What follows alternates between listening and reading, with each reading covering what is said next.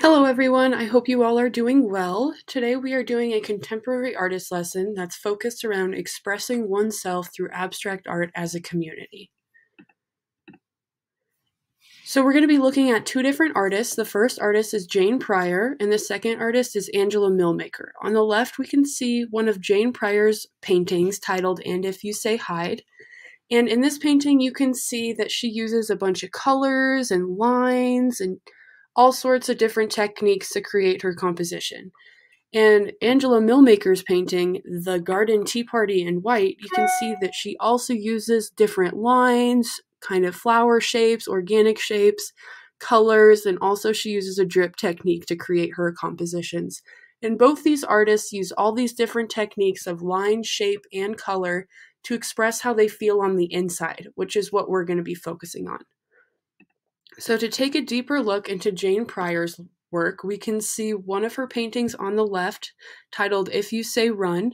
And in this piece, you can see that she uses a bunch of warm colors, which are orange, yellow, red, and pink. And that suggests that she's maybe feeling warm inside, and she also has this chain link of shapes and lines that she uses in her piece, which are particularly interesting, and they really show what she could be feeling during this moment. And to the right, you can see her other piece titled "Your Time Has Come Too," which focuses on this big blue shape against the pink background, which really contrasts against one another. And then she has this orange color at the bottom, so she's still using warmer colors like she is in this, but then she also has this cool color of blue. And so this makes me think that she's using this shape to really express how she's feeling on the inside, which is what we're going to be doing while we're working on this community mural. To take a deeper look into Angela Millmaker's work, you can see in her piece on the left titled "Winter Sparkle," she uses all different types of colors like greens, purples. She uses more cool colors on the left one.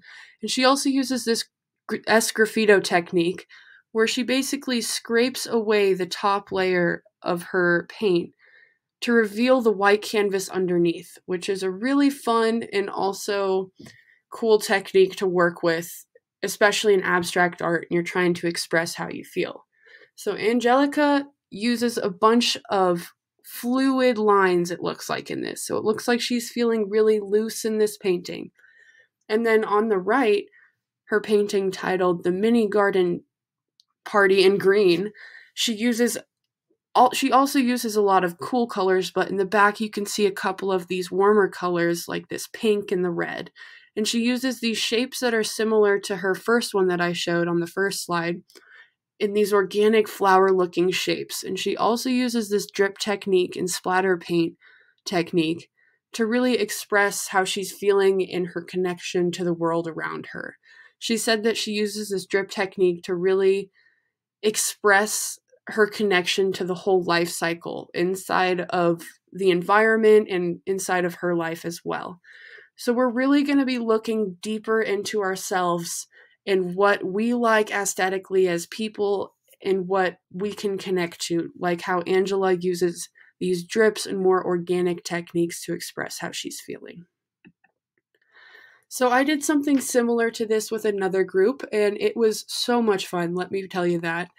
In the first image on the left, you can see that the students are just getting started on this piece, and they're getting hands-on involved. All of them are using gloves to smear the paint around, really get a feel of it, and really start to work their emotions into the piece physically with their hands. And in the middle piece, you can see that someone put this squiggly S line down the middle, which really brought everything together and turned out really cool in the end.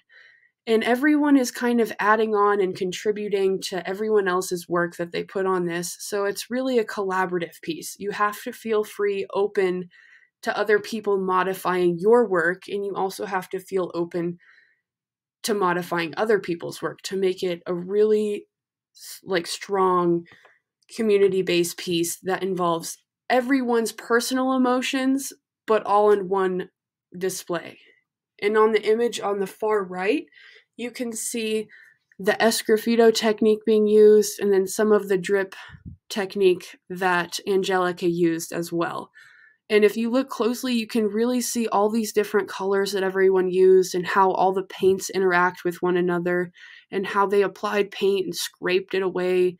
And it really shows a process of how everyone was feeling in this moment. So I first drew up some different examples of different shapes, lines, colors, and different ways that you can think about using abstract art to express yourself overall. So up here you can see all these different shapes, some different lines. You can use lines and shapes together. You can use any colors. So for this project, you're going to be able to choose from 3 to 5 colors, which is going to give you the opportunity to do that. And before we get started, we're going to fill out this template that I created for everyone. So everyone is going to draw some different shapes, lines, and colors similar to how I did on that last one. Oops.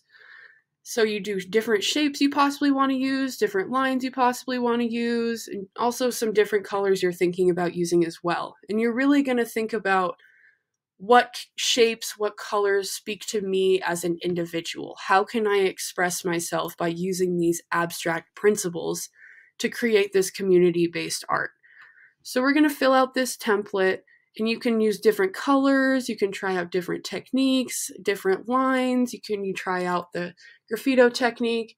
And with this template, you'll be able to take this when we go to work on the final big mural piece together.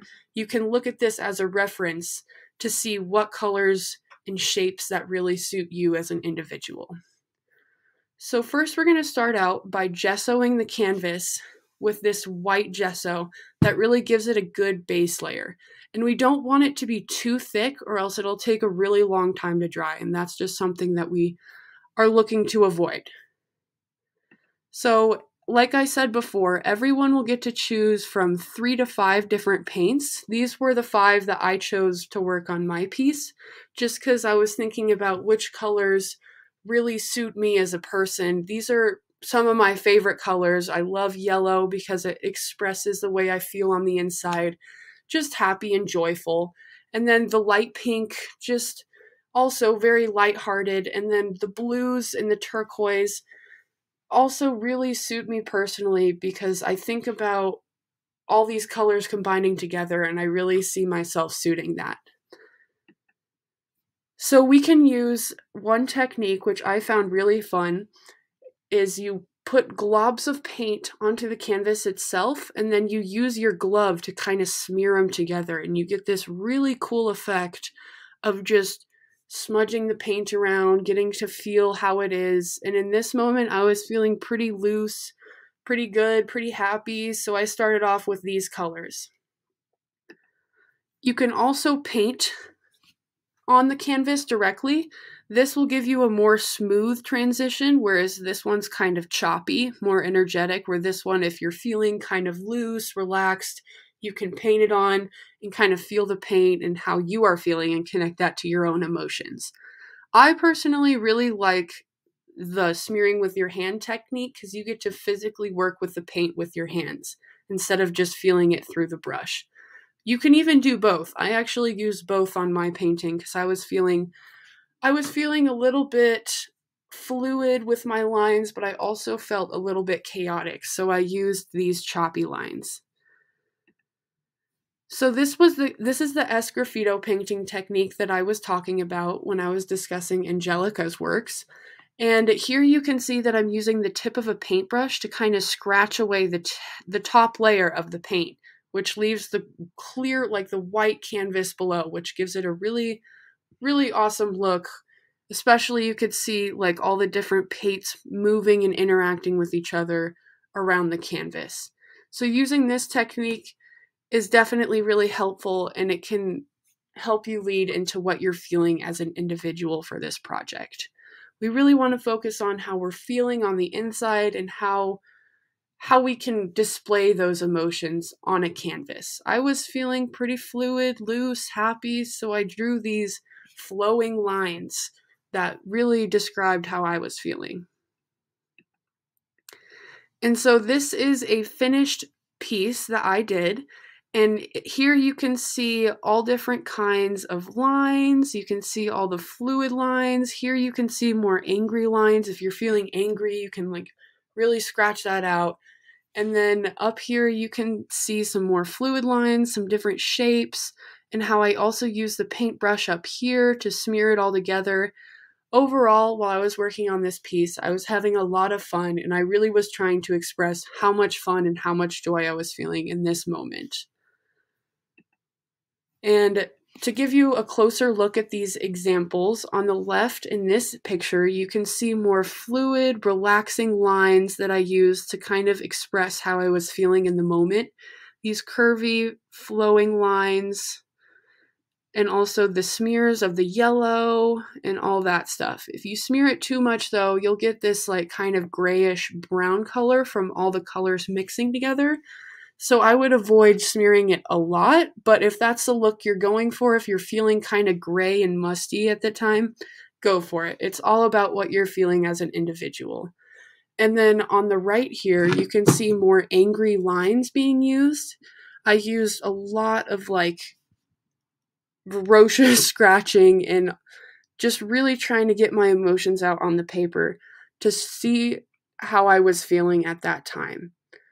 You can experiment with these two different flowing lines that are on the left, or you can experiment with the scratching lines over again and just really see which one works for you as an individual.